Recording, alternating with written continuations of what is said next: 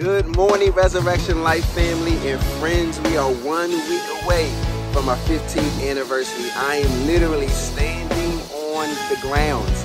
I am just so excited and thankful at how God just continues to bless us, how He has kept us for 15 years.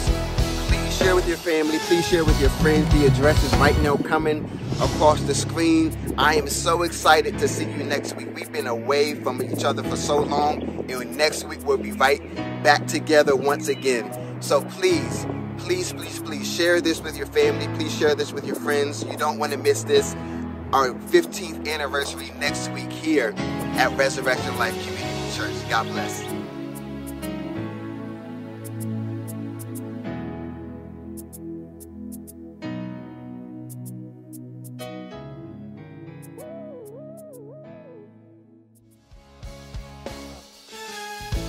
Hello, RLCC family. We're so excited about all the amazing things God is doing in our ministry in this season. And while we are excited, we should understand that it's going to take the hands and efforts of all of us to fulfill our mission. If you would like to support our ministry during this transition, feel free to give to our Cash App at $TheRLCC. We thank you in advance for your contribution. God bless.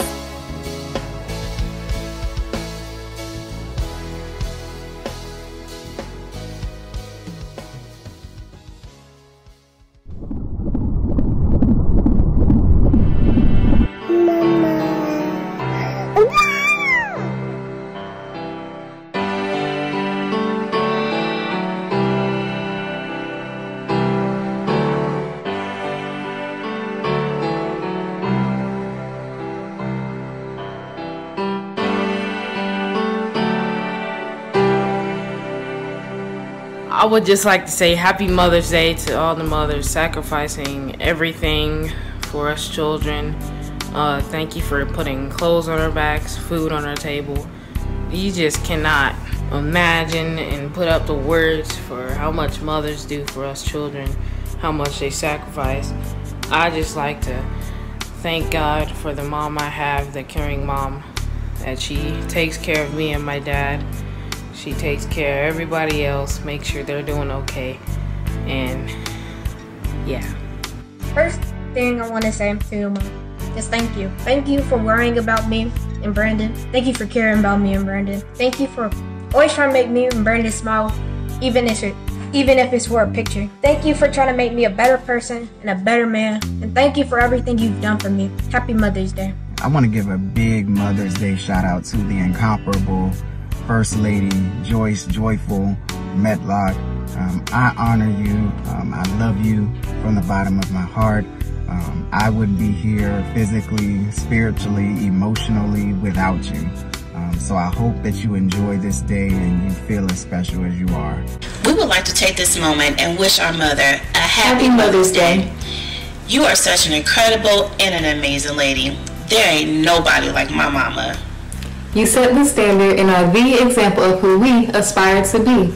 If I am half the woman that you are, I would consider my life to be blessed and successful. Your strength, guidance, and kind-heartedness is what influences me to be the person that I am today. Not only are you our mother, but we are honored to have you as our very best friend. We love you and hope that we make you proud. You have been, and shall ever be, the queen of our hearts. Happy Mother's Day, Mom.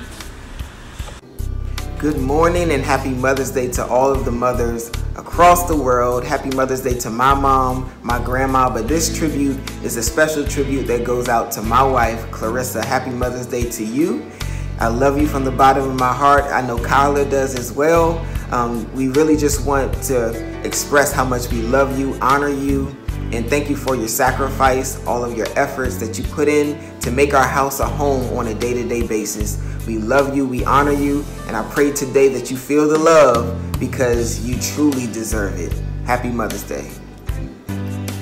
Dear Mom, I thank you for being in my life. I thank you for getting me food to eat, clothes on my back, and a roof over my head. If I could repay you right now, I would. Thank you for loving me and caring for me. Thank you for getting stuff I don't need. Thank you for being by my side during tough times. Thank you for helping me with stuff I need help with. I want to say Happy Mother's Day to my wonderful, beautiful, and strong mother. You have been the epitome of what a mother should be. From the very first moment that I've come to know you as my mother, you have been nothing short of miraculous. Even in the disciplines and the lessons and everything, you have been nothing short of exemplary. And even more so since Dad's passing, I have seen a strength in you like no other. I have seen a bravery and a courageousness in you like no other, and that is to be commended. So I definitely honor you on today, and I thank you that I have the best mother in the whole wide world. Love you. Mother's Day to my beautiful wife, Mia. I wanted to personally thank you for your endless sacrifice that you contribute to our family every single day. There's no way that I can be who I am, and there's no way that our little Layla can be who she is if it wasn't for you. So again, thank you again for who you are, what you contribute to our family. We definitely love you and we appreciate you on today. Happy Mother's Day.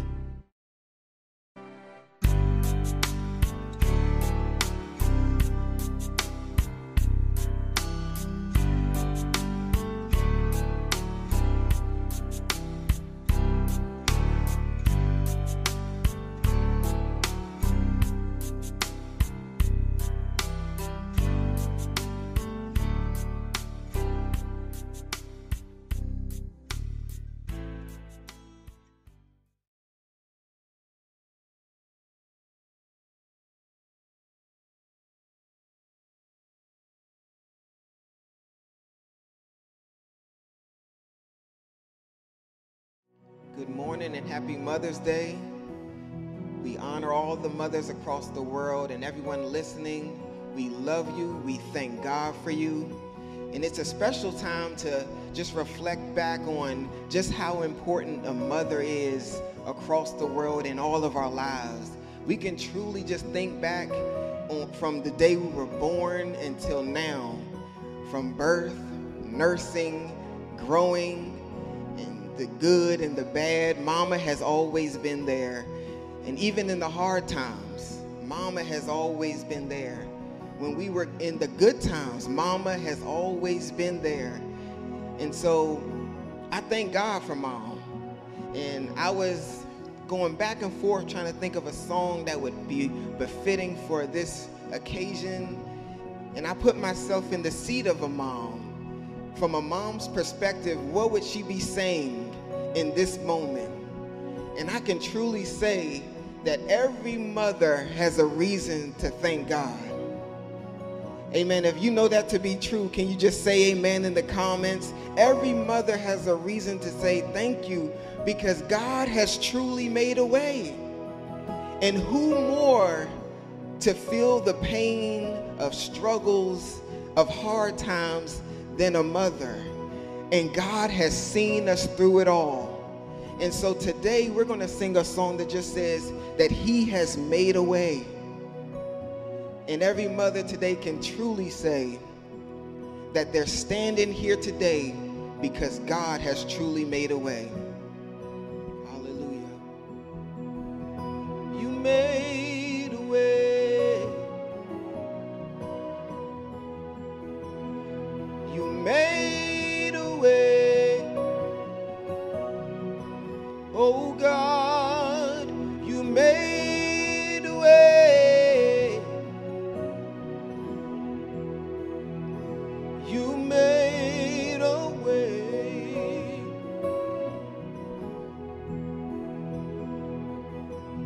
You made a way.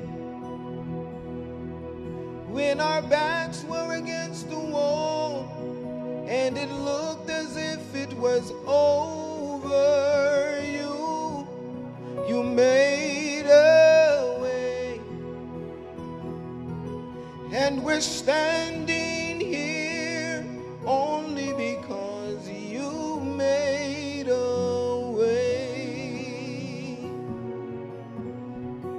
can say that? You made a way.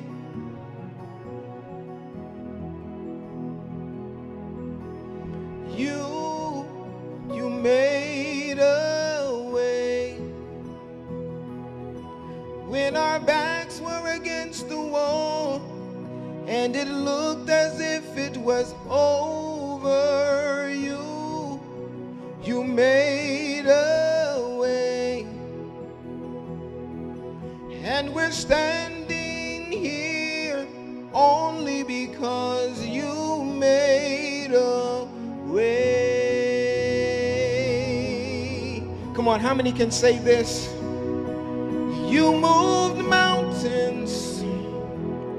You caused walls to fall with your power. You performed miracles.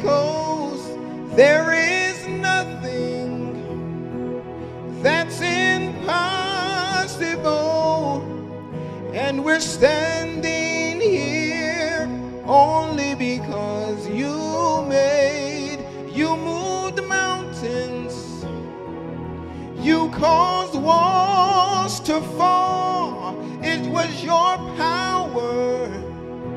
You performed miracles, and there is nothing, absolutely nothing that's impossible.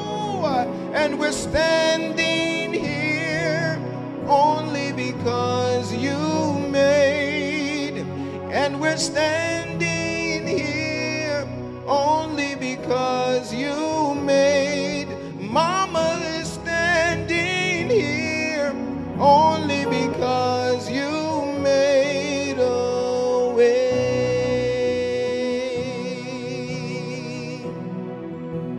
Wow.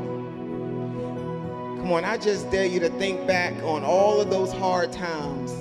All of the times where the kids were acting up. All of the times where the money was tight. All of the times where you just had to show up with just nothing but faith.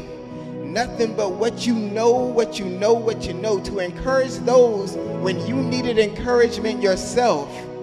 Come on, how many of you have been there before? Hallelujah. Come on, can we just lift that up? You made a way. You made a way. I don't know how, but you did it. You made a way. I don't know how, but you did it. You made a way.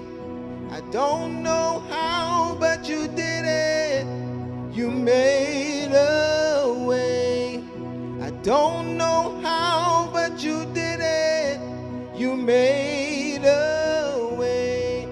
I don't know why, but I'm grateful. I don't know why, but I'm grateful. I don't know why, but I'm grateful. I don't know why, but I'm grateful. Oh God, oh God.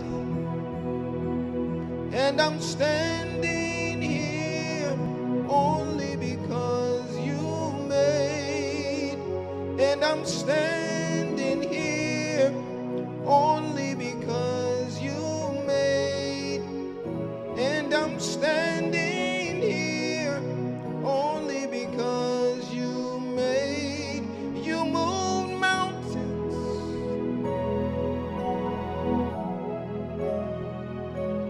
You moved mountains. You caused walls to fall, Jesus. You caused walls to fall, Jesus. Mountains are moving.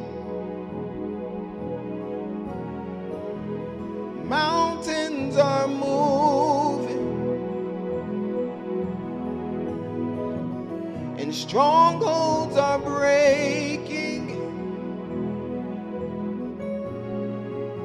Strongholds are breaking. Blessings are coming. Blessings are coming.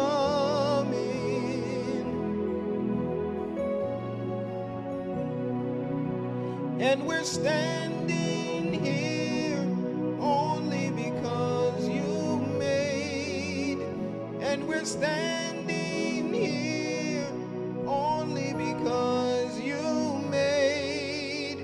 And we're standing here only because you made a way.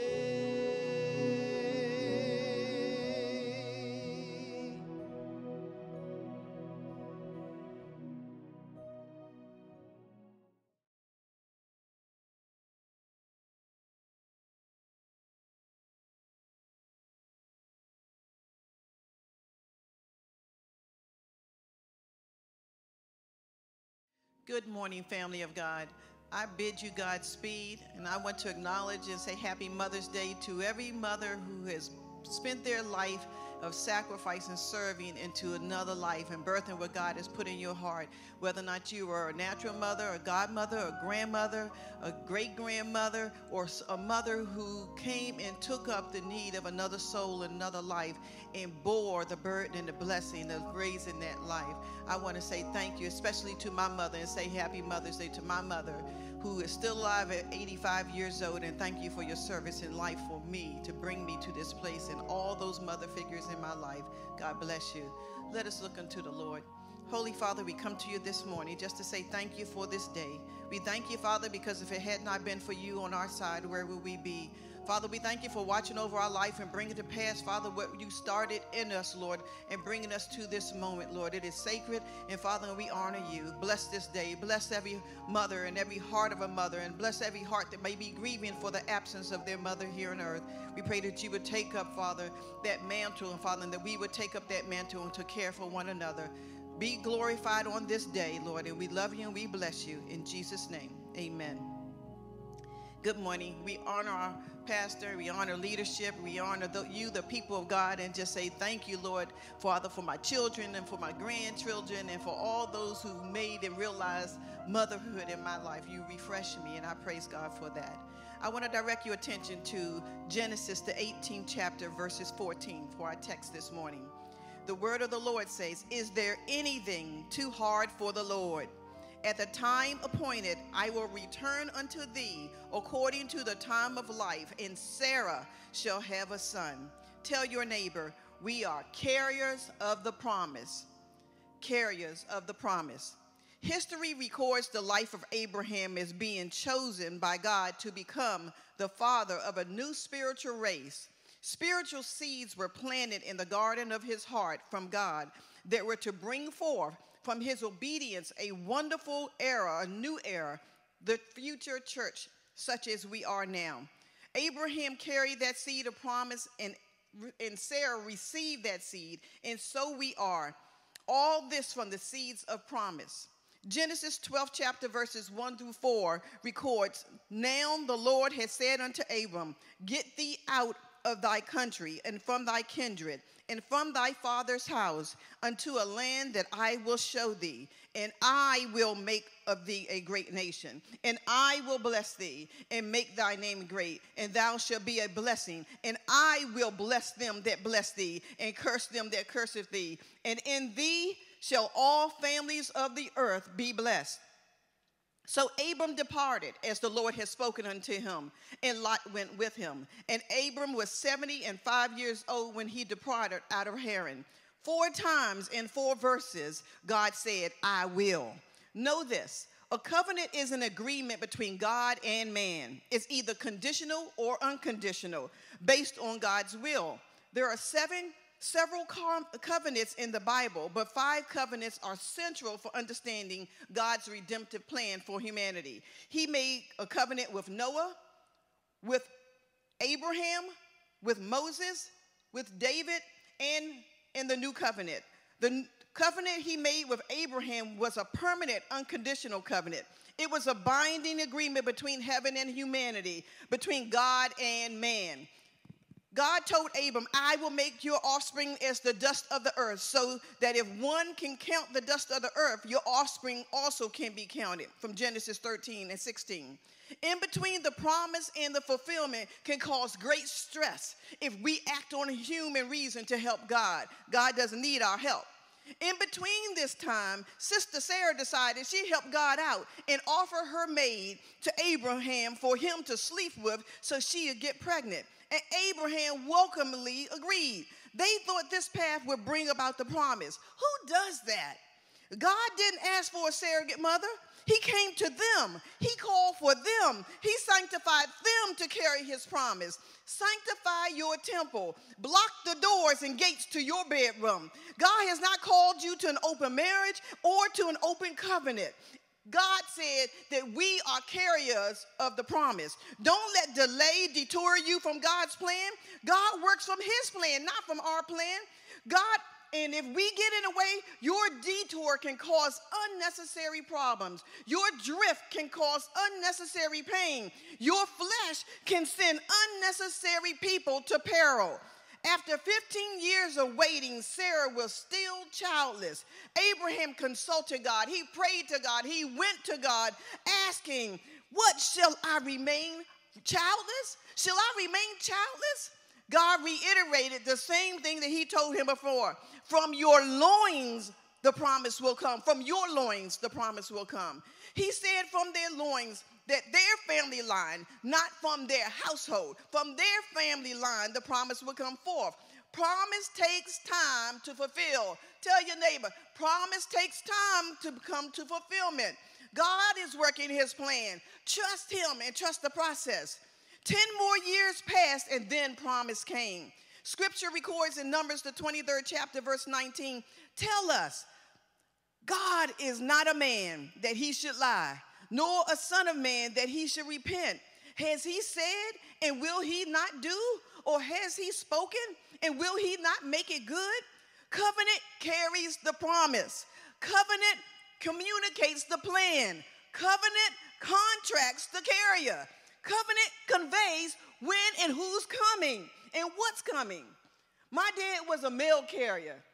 Their motto was the mail must be delivered. Whether rain, snow, heat, or ice, the mail was delivered.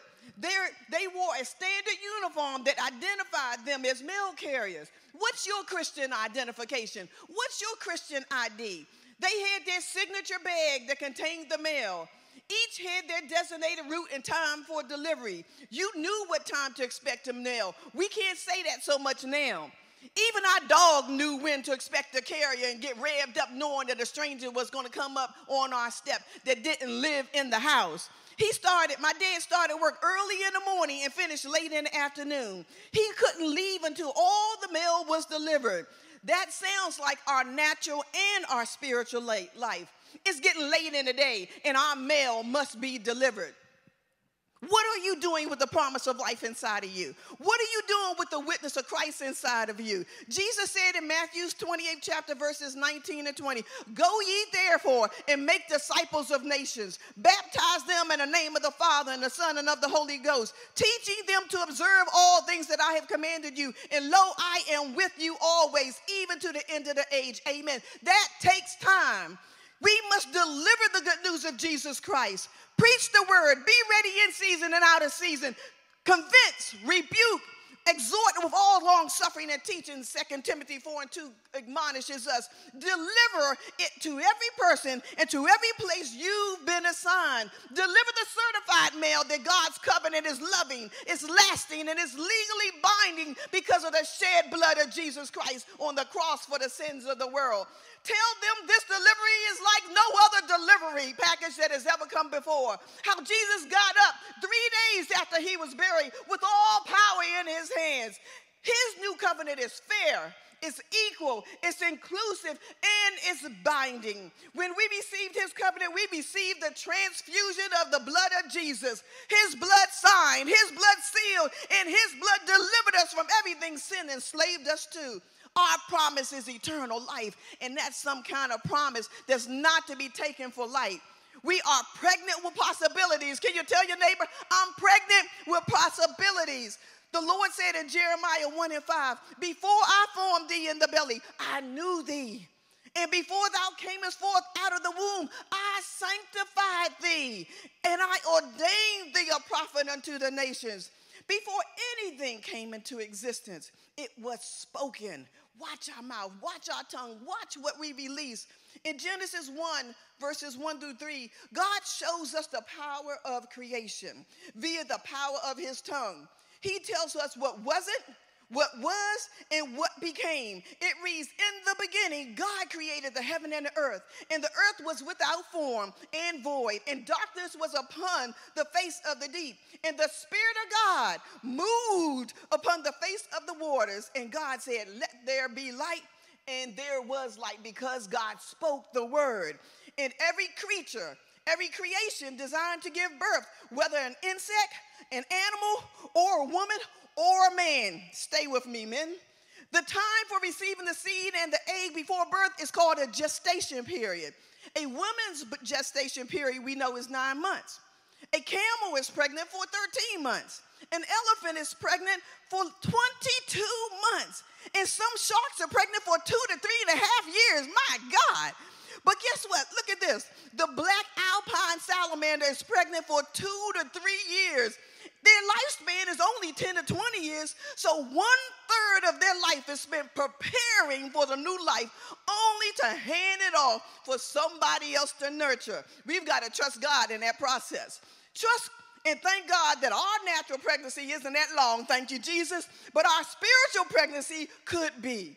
The Apostle John, one of the 12 disciples, one of the inner circles and friends and the disciple that Jesus loved, the scripture referred to him that way, was called by Jesus to be his disciple. He labored in early ministry, witnessing and converting souls to the kingdom, and was dispatched in his latter days, long after his conversion, for another ministry to be birthed through him. This gestation period lasted for 3 years. He was isolated from every human contact to the isle called Patmos to receive vision, revelation, and prophecy that will become the final vision and book of the Bible, the book of Revelation as we know it. Psalms 92:14 says, they shall still bring forth fruit in old age. They shall be fat and flourishing. You're never too old to birth something for God. Ask Sarah.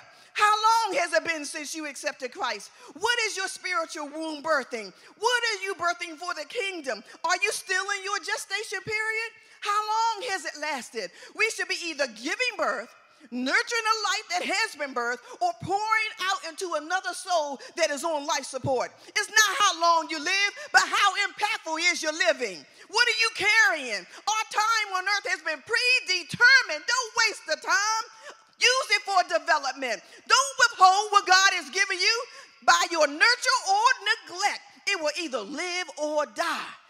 They have and it must go on to realize their purpose. Ecclesiastes, the 3rd chapter, verses 1 and 2 says, to everything, animal, insect, woman, or child, or ministry, to everything there is a season, and a time to every purpose under the heaven, a time to be born and a time to die, a time to plant and a time to pluck up that which was planted. Tell your neighbor, we are carriers of the promise. Are you ask yourself and ask God, what am I carrying? What are you carrying? Is it for God or is it for you? Is it for your name's sake or is it for his name's sake? What is the gestation period? How long do I have, God? Psalms 39:4-5 says, Lord, make me to know my end and the measure of my days, what it is that I may know how frail I am. Behold, thou hast made my days as a handbreadth, and my ages as nothing before thee. Verily, every man at his best state is altogether vanity. Selah. The culture is more concerned about carrying a pistol rather than carrying the word of God. What's your concern? Is it culture or Christ? There's a set time after the seed has been planted for that seed to develop, for that seed to grow into maturity, and for that seed to prepare for labor. Are you ready and prepared for labor? Labor is travail, and travail is persecution. It's rejection, which is an announcement to you and me that it's time to give birth.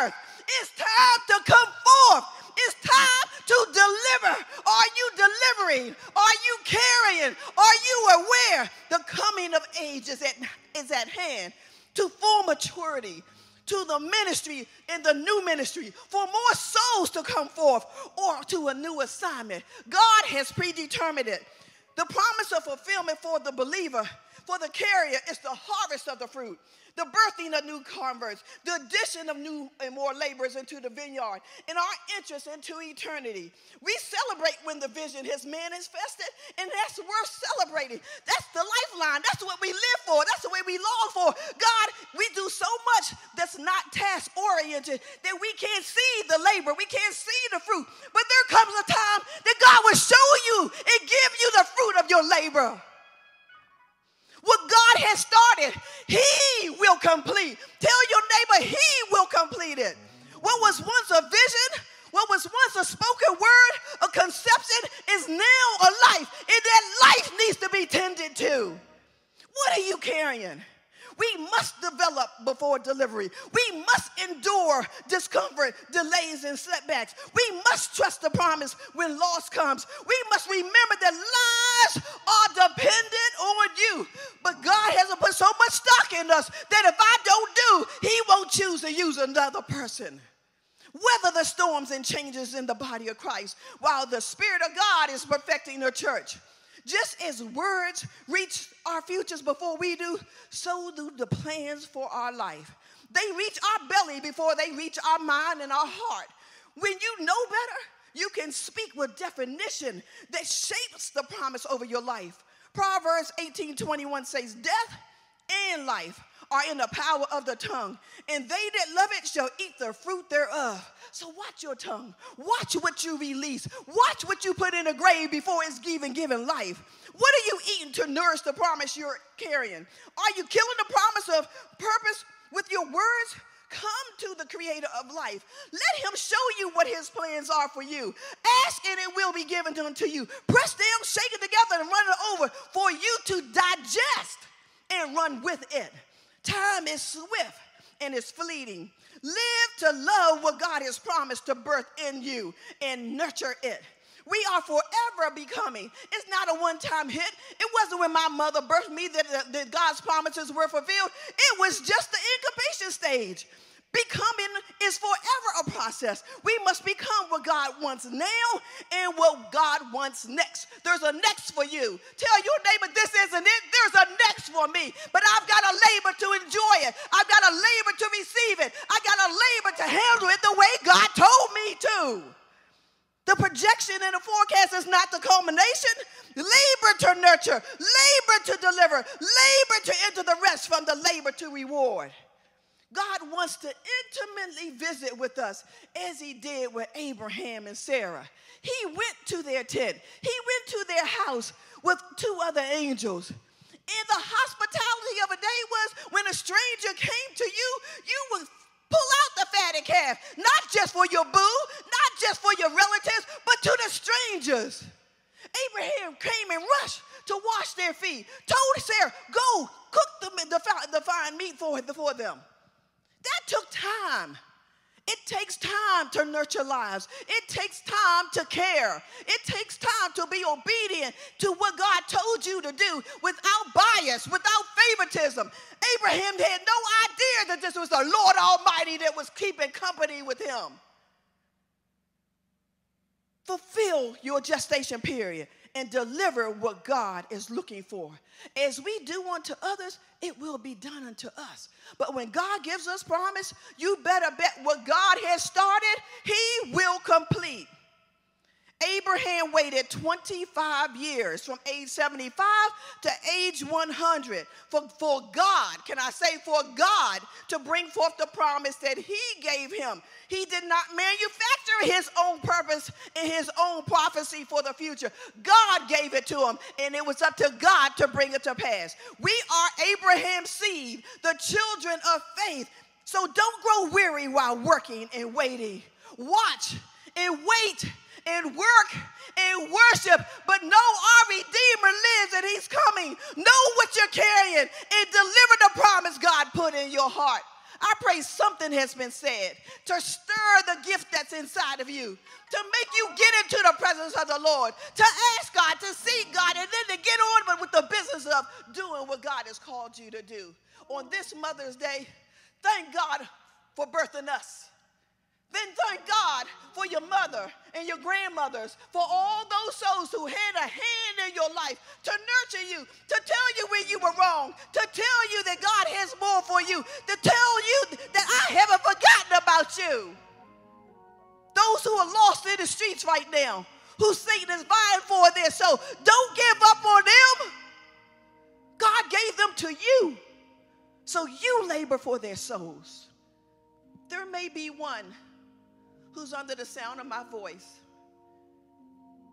that has not received the love and nurture and development in your yesteryears. But don't look back. You can look up and you can look forward, because our Redeemer lives. God died for all mankind. The covenant was for not only Abraham, but the new covenant is what Jesus did for me and you. That all those innumerable seeds were you and me coming down the pipeline in the future for us to receive the love of Jesus, to receive forgiveness, to receive salvation. Will you accept the love of God in your life? This world is not our home. We are strangers and pilgrims passing through. But while we're passing through, this is the get that we need to get. We need to get the love of Jesus Christ, and he has freely given it to me and you. We just have to receive him. What does it profit a man to gain the whole world and to lose his soul? Get the love of Jesus. Receive his grace, his mercy, his forgiveness. Receive his intimacy and fellowship with you. And I promise you, if you do that, all the days of your life can't compare to your former days. I pray this day, if there's a mother in your life or a mother figure in your life, you honor that woman of God. You honor that woman whether or not she knows God or not. You honor the fact that she didn't abort you, that she didn't leave you on the curb. And if she did, God touched somebody else's heart that lifted you up. But honor the fact that she gave you birth. And honor the fact that God had you in his plans. May God bless you, and may heaven smile upon you is my prayer. God bless you. I don't know how, but you did it. You made a way. I don't know how, but you did it. You made a way. I don't know how, but you did it. You made a way. I don't know why, but I'm grateful. I don't know why, but I'm grateful. I don't know why, but I'm grateful. I don't know why, but I'm grateful. Oh God, oh God.